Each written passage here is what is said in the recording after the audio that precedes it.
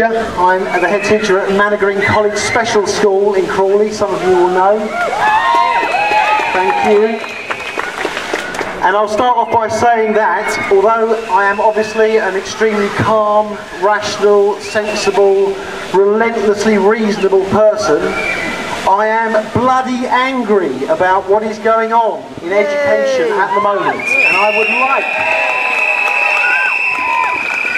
to just take 10-15 minutes of your time to give you a little bit of background information about what's happening and what we can do about it. There are 5 key issues around education at the moment. One of them is that the total amount of money is inadequate, despite what the government says.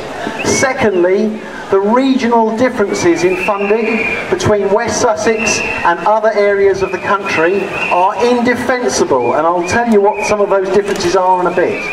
Thirdly, we are facing cost increases of 2% every year.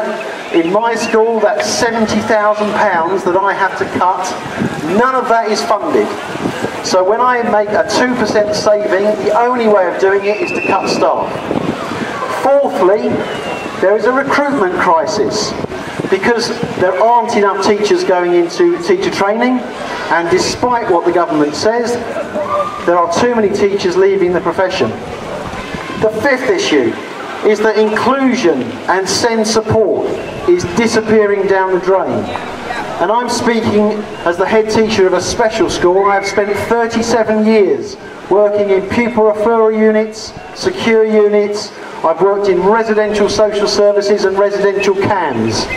I know what working with vulnerable pupils and vulnerable families is all about.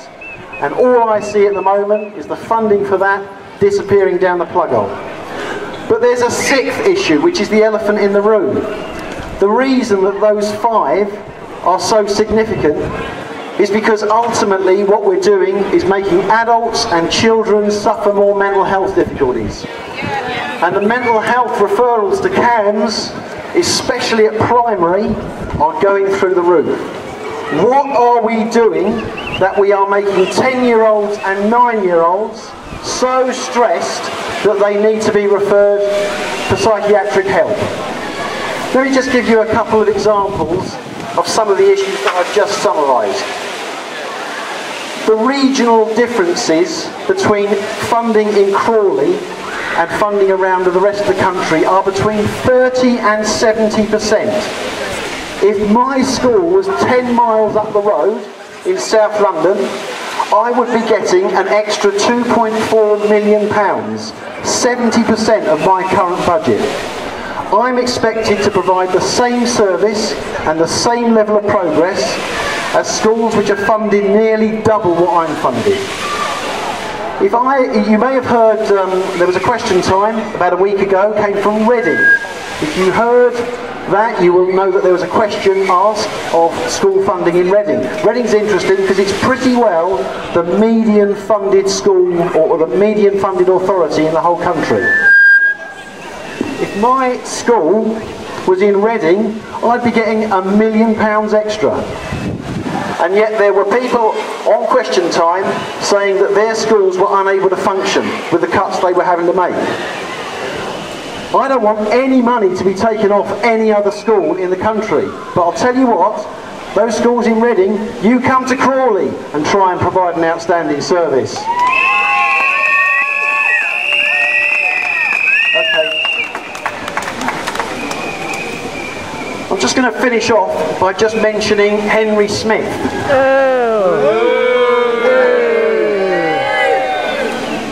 Just give me a second. Okay, what I'm saying is black and white. I'm not aware that there are any political parties who have black and white as their colours. So I am completely apolitical and totally neutral. And I've met Henry Smith about a dozen times over the last 3 years. I've been involved in the Workers' Campaign. We've been up to Westminster a dozen times. We've been talking to the media. You may have seen me on Breakfast TV on Wednesday talking to Robert Halfon MP. Henry Smith strikes me as a decent bloke. I've got nothing against him. But why isn't he here today? Yeah. And the point is, that we've been fighting for 3 years as head teachers. Look out in September, we're hoping to get 1,000 head teachers from across the country in Downing Street. That should make a little bit of a media splash. The thing is, it's not actually making any difference. There's only one thing that's going to make a difference, and that's parent pressure on MPs. You can moan all you like at Dominic Harrington as the Regional Schools Commissioner, you won't get to talk to him. But you can get to talk to Henry Smith. So I want you to talk to him. I want you to write to him. I want you to email him. I want you to speak to him face to face. You can use British Sign Language or Makaton. I don't care how you do it, but you need to get on Henry Smith's back. Because Henry needs to understand a simple message.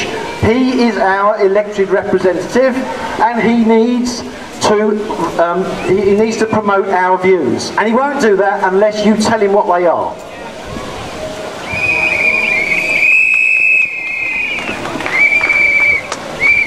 Okay, my last point. Just remember that when a system is broken and the final account is taken, it's not the words of your opponents that you'll hear, it's the silence of your friends. If we don't speak up now, with a united, strong, passionate voice, we will be sleepwalking through the privatisation of our public services. And we will turn around one day and wake up and find that our special schools have disappeared, that our SEM provision has been outsourced, and that our schools are run by for-profit academies.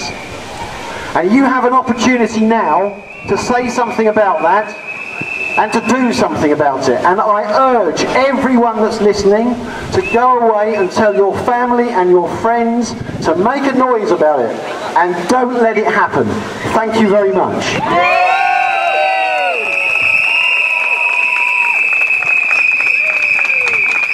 I'd like to thank the headmaster and all those heads who've given support, and it says something when the heads are on the march, the government should know that it's in trouble.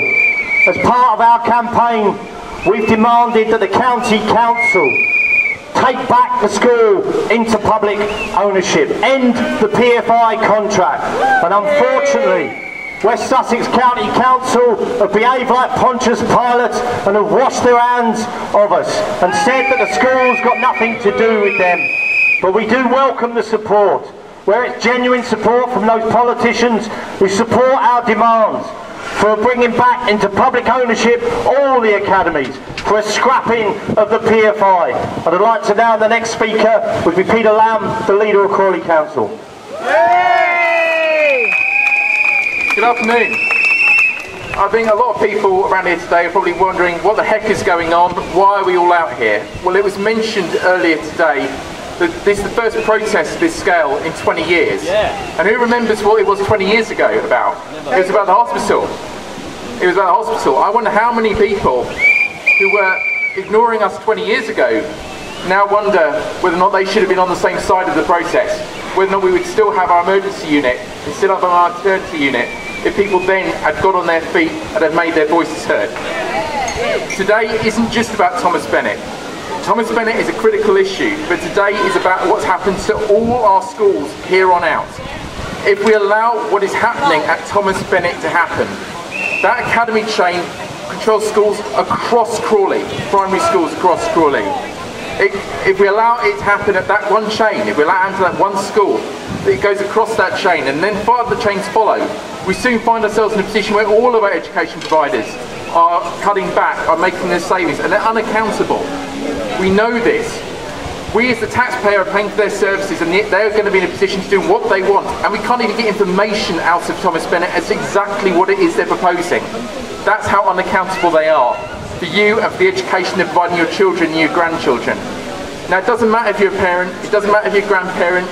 At the end of the day, if we as a town are not training our young people up to get decent jobs, to keep our economy growing, to maintain our local economy, to maintain our quality of life, we will all suffer. In retirement, if you haven't got people paying into the tax system, you will suffer.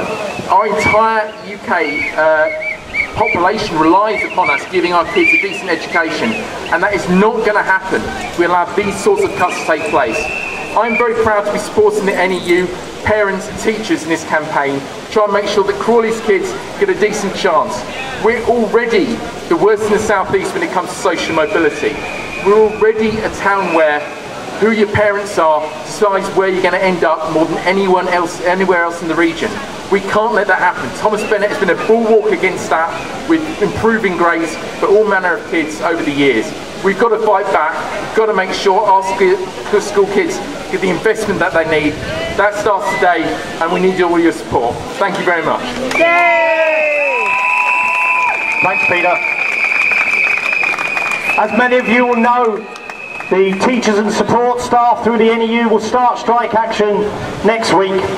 TCAT tried to create a divide and rule between the parents and the staff, and I'm proud to say that the parents have stood strong, side by with their staff. And the next speaker is one of the parents, is Emma Ford. It's the emotional support that they get too, which the base gives them. My daughter, I wanted to send her to the base in September next year. She has got an EHCP, and we had already started transition work with Annie for her to start at the base. But now, I don't know really if the base is going to be there as it is now, without a lead and without the dedicated building that it's used for years. Is it really going to be the same environment, the same support that they're giving at the moment? Are they still going to be able to do this? Thomas Bennett as a school, I have found it always to be a holistic, student-focused school. The dedication from the staff and the caring from the staff has been absolutely amazing. I'm not even from Crawley, but I choose to drive my children into Crawley to come to the school because of this whole holistic environment.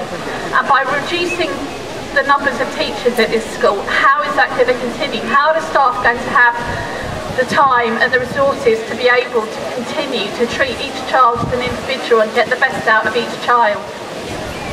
So I'm in support of, you know, reversing these cuts, really. Yay! Whistles now! Lots of energy!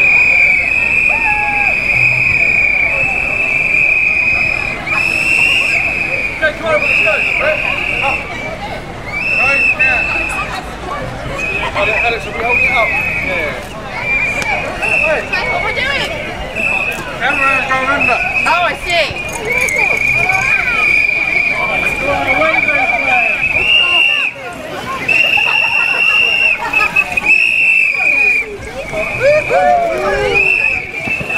Local press, website. Yay!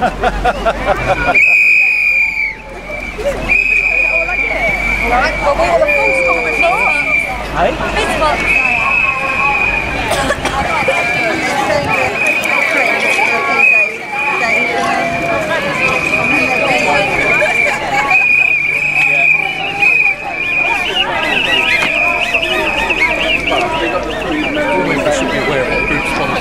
I'll stay respectful.